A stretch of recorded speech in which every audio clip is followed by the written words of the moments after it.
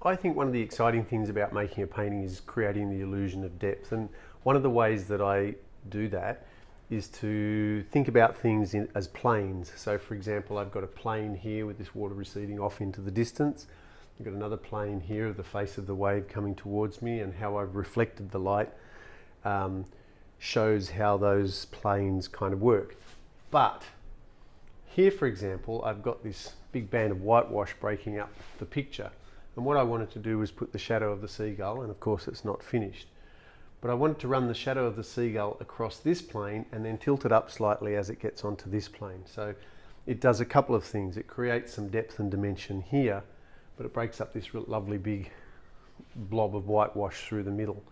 So when you're making a painting, have a good look at the planes, you know, things like the sand, or a paddock receding off into the distance, or even the sky. There'd be a plane up in there, layers of clouds and things. But look for the planes and work out how you can most efficiently lay them flat or make them vertical, and your painting will start being really interesting.